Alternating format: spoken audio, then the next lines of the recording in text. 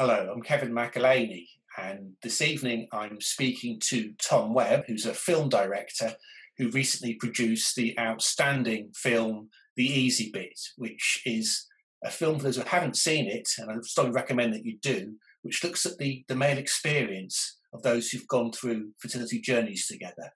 So, hi Tom, it's nice to meet you. Hi, Can Kevin. I, Lovely to meet you too. can I ask you first of all, how did you get the idea for making this film? It's a kind of a long story that I will try and truncate as concisely as I can. It was kind of created because of my own personal experience going through fertility treatment with my wife. Um, we spent 12 years going trying to have a child, basically, and that culminated in 2 rounds of fertility treatment. Um, and uh, there was is a very long story leading up to those two rounds of treatment, but we had them in fairly quick succession.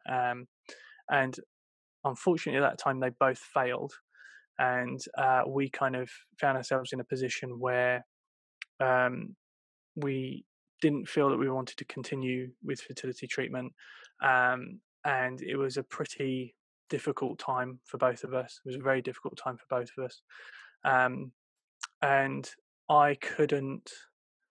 I couldn't accept that nothing positive could come out of what we'd been through. And during our treatment phase, we'd actually written a blog about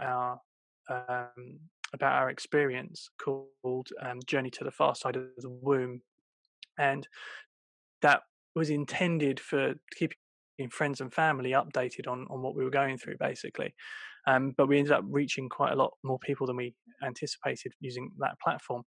And one of the most revealing aspects of us doing that was when I would write something, particularly when I wrote about the first time I had to go and give a sample on a collection day. The amount of particularly, well, almost exclusively women who commented back that they had never heard what it was like for a man to be in that room, even from their partners. And some of the comments we had were things like, "I just went and apologized to my husband for saying things I'd said to him," or "I just went and asked my husband, is this really what it's like?" And he'd never told me. So it was really eye opening that not only did not only were people who hadn't been through fertility treatment not understand what it was like, but actually some people who were going through fertility treatment wouldn't understand what that aspect was like specifically. Um, so obviously, I'm a filmmaker and I come from video production background.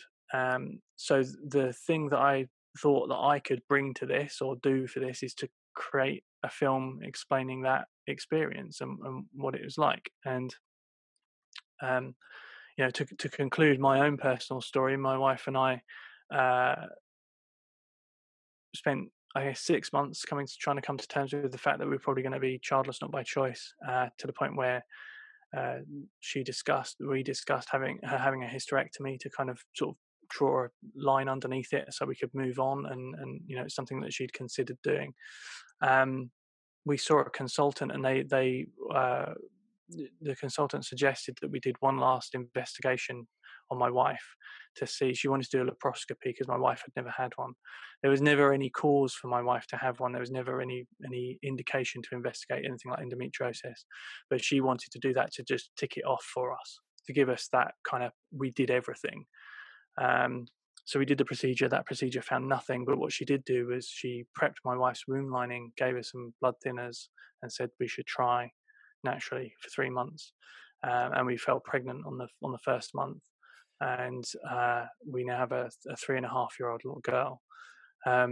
So our story kind of was such a up and down, bizarre kind of thing, and it was all almost exclusively down to coincidence that we ended up.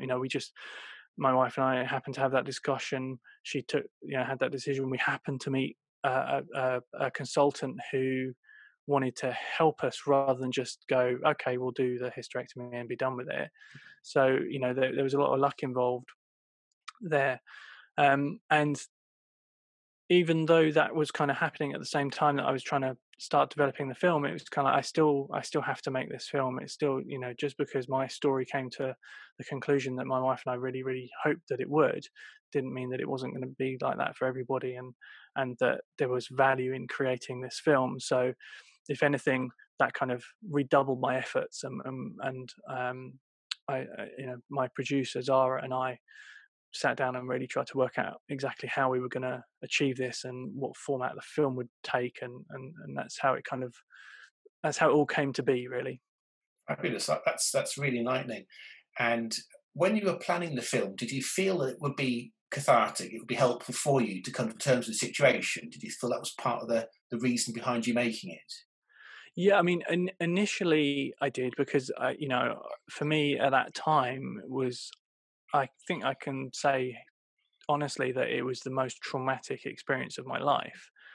So being in that really dark place of trying to come to terms with all of that stuff, it felt like it felt like something I had to do that would at least, it might make it better for one other person. Like, if a guy saw a film and they were going through it, that they could take comfort in that there are other men out there, and the emotions they're going through and the feelings that they're bottling up are actually really common. And actually, if you talk about stuff, you can make it a lot better. So that kind of became my motivation. And even though my wife and I were lucky enough to kind of get past that dark period, that dark time for us, um, it's still, there was still, still really strongly in me that that had to still be done. So yeah. It's fabulous. So you've got some very interesting characters speaking. I'll never look at Gardener's World in the same way again after a memorable scene. I'm not giving you spoiler alert, which I guess you would say. How did you pick them? How did you pick the guys? Because obviously, what we know from our research and other work is that often men are very reluctant to speak about their experience. Yeah, so this again was another massive coincidence of luck, really. I happened to be friends with a lady called Kelly De Silva, who runs an organisation called the Dovecote, and for women who are childless not by choice. And one day she messaged me. She said, "You make videos, don't you? You know how to do video work. Fertility Network UK needs someone to make some videos." And I ended up doing a pro bono campaign for them called Hidden Faces, where people came and spoke about all of the fertility issues they had, and it was people like Jessica Hepburn, and they had a whole myriad of people. It was men, women, couples, and there were all sorts of things from female factor to male factor. There was one lady who was born with a condition which meant she didn't have a womb, but she did have ovaries, so she was technically fertile, but wasn't allowed fertility treatment for surrogacy because she technically could ovulate, and so there was all sorts of stuff that I'd never even heard of, never even considered before. Yeah. And when we were doing that, every time a man walked into the studio where we were filming, I said, "I'm making a film about what it's like for men to go through fertility treatment. Would you be interested in taking part?" And almost all of them said yes. And that's how I ended up with four of the guys. So I met Richard, Alamin, James, and Gareth doing that process. And at that time, Gareth had set up a private Facebook group for men, which is called Men's Fertility Support, and it's a completely men-only private Facebook group. And he just set it up, and there were like 25 members. And I joined that, and I asked Gareth, I said, "Would you mind if I ask the group, would anyone be interested to take part?" And we got one other guy, Lee, via that, who bizarrely he and his wife had been following my wife and I's Right. blog whilst we were going through treatment. Yeah. So he kind of already knew of me before, which was kind of strange. And then finally, one of the participants, Richard, said, "Oh, I happen to be talking to a journalist and her husband. They're going through it, and maybe you could approach her and her husband." And I did, and Johnny was the last one to sort of fall into place. I reached out to a whole bunch of other people as well, and we reached out to people of all sorts of backgrounds all across the country. At one point, I was actually talking to someone in Nova Scotia. I was talking to someone I think I was talking to someone in Denmark. I was talking to someone in Australia, and they were all kind of interested. But at that point, we were like, I'm not sure we can actually film outside the UK, whether we'd be able to raise budget to do that kind of stuff. Because my original intention was to find 10 guys. But as we started to get through it and as we started to film, I realized that actually these 6 guys encompassed quite a lot of things. So we cover, there are some of the couples have got male factor infertility, there's female factor infertility, there's unexplained and combined, and there's a range of outcomes as well. So it was kind of, I realized that actually in the 6 guys that I already had, I had a pretty broad spectrum of stories within sort of heterosexual fertility treatment. So yeah, so that's kind of how I ended up with them. And yeah, they were all fantastic. I couldn't have, Yeah, they bared their souls, and it was utterly amazing to see. they certainly did. And was it difficult to get them to expose themselves so much in terms of their feelings?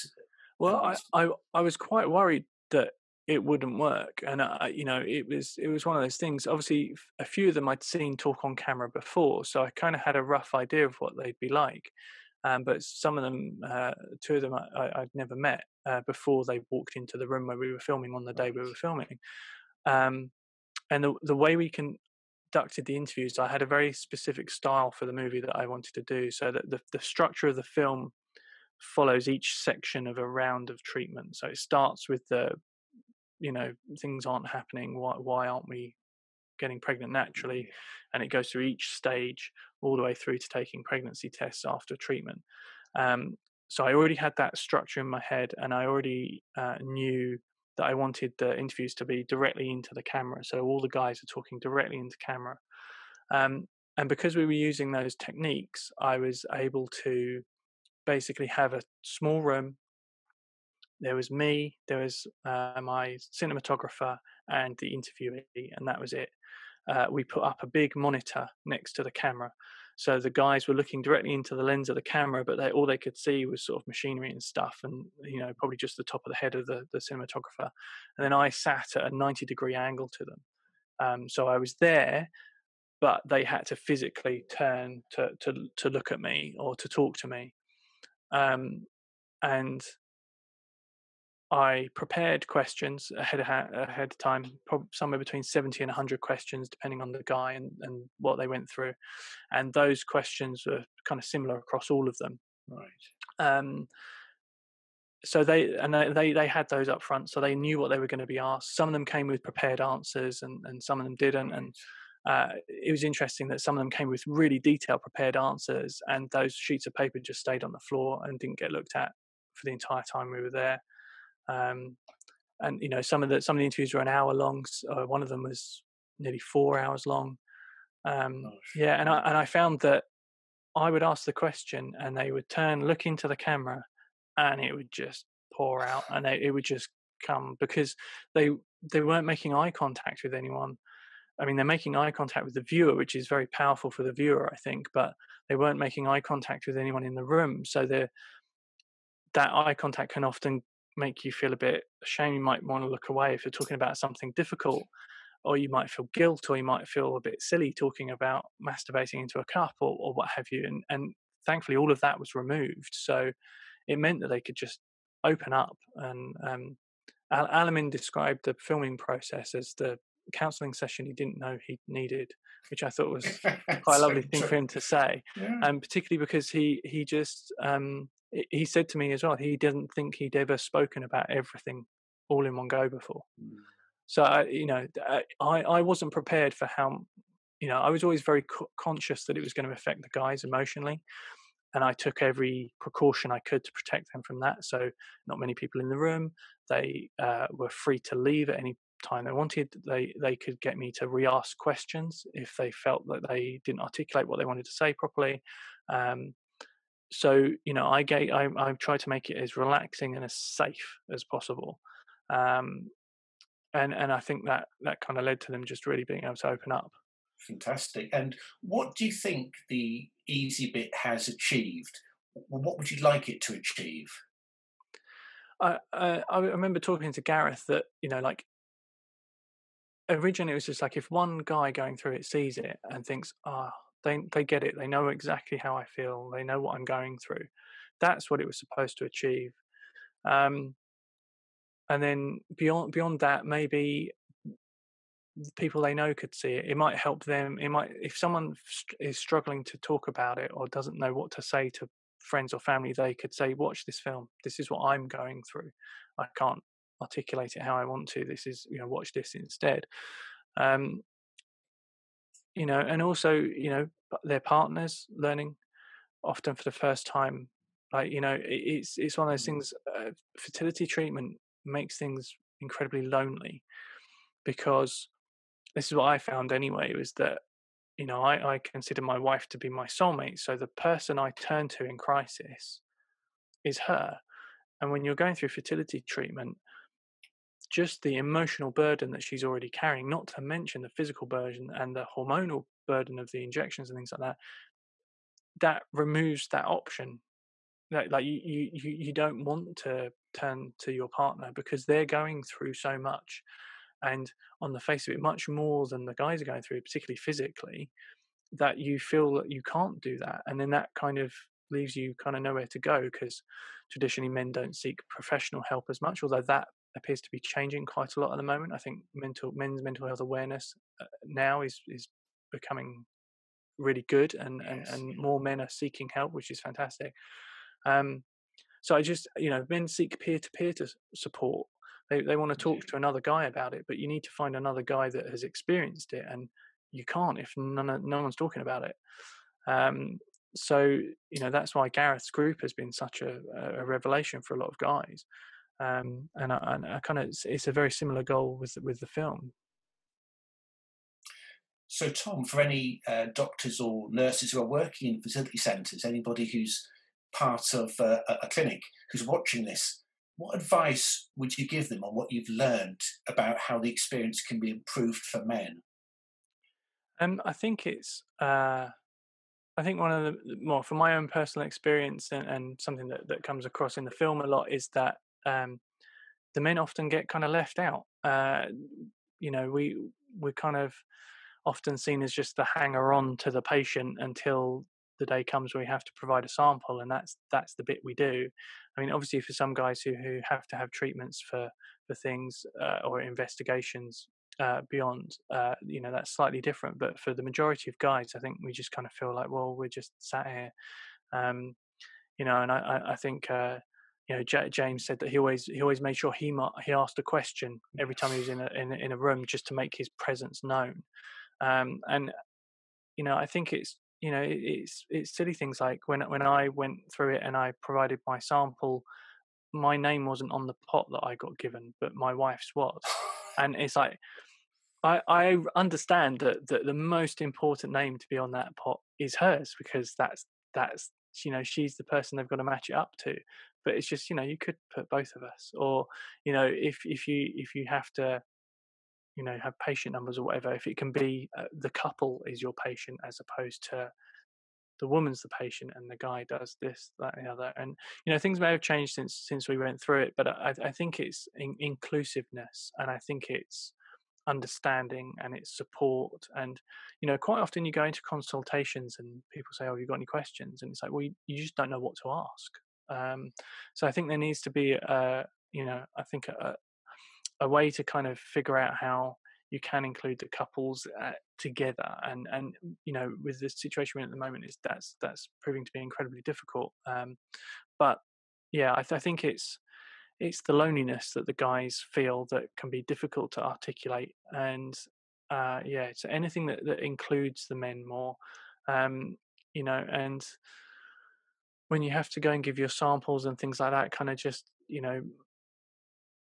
make it as kind of comfortable as possible. And you often find that the rooms the guys have to go to just almost feel a bit like an afterthought in clinics. It's just kind of, oh well, here's a room you can use, or or it's like, oh, we've built our facility, oh, we need some rooms for the guys so they can have those ones. And it's so it doesn't, it feels very like, although you're one of the crucial key important parts of the process, it feels like nothing is there for you and for Yeah. you know. I mean, I completely agree with everything that you've said there. And the first things we did was to actually get notes for the men so they could actually not have the situation of having their bits and pieces filed in the female notes to show that they have an identity. Mm. And I think that in many units, the sperm production rooms are an afterthought. I think that they are female-facing services, and that really needs to change. And hopefully, by what you've done by allowing men to tell their stories in such a powerful way, will enable that progress to happen. So it's a fantastic film, Tom. Well done once again for producing it, and all the best for the future, Tom. And thank you ever so much for speaking to me this evening. Thank you, Kevin. It's been a pleasure. Thank you.